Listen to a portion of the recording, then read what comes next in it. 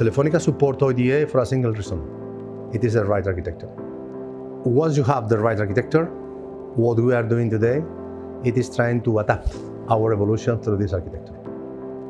Using a modular and flexibility architecture like Telefonica ODA, we can allow moving from the best of suite to the best of breed and find solutions that can be the best of the different parts, helping the business with the roadmaps, with the velocity and the flexibility that they need. And we are moving from projects making in a waterfall ways to projects that are making on agile and DevOps models.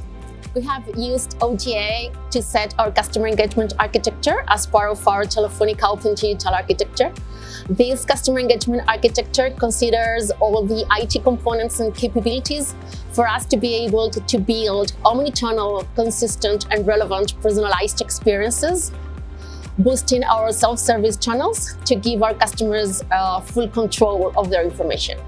Telefonica is pushing very hard, go through autonomous network, zero-touch network. How we can read it? The first step is we are softwareizing all the network assets. We are building all our backbone with SDN capabilities. This means that we have software layer which is controlling all the optics, all the lasers. We are pushing and building the evolution through an open RAN capabilities. We are changing the paradigm. We are defining that all the intelligence of the network, it is fully centralized. We will be doing this year.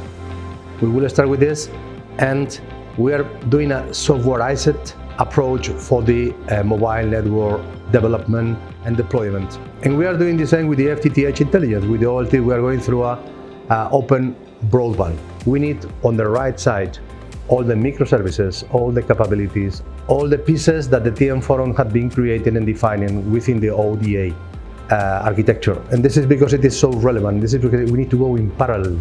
Well, in the current world, where everyone is interconnecting with everyone, standardization of the APIs is the key. We have a wide experience working with the Telemanagement Forum Open APIs, extending them with needed and deploying them into production. In fact, we are also working with the Telemanagement Forum working groups in order to evolve the current open APIs and to make them the benchmark that the market needs. Given one of our key principles is to decouple channels from our backend systems, from our core BSS systems, making use of open APIs become a key aspect of our strategy. So we need to guarantee that our core BSS expose data and capabilities through open APIs that can be consumed by any channel or touch point in a secured and standardized way.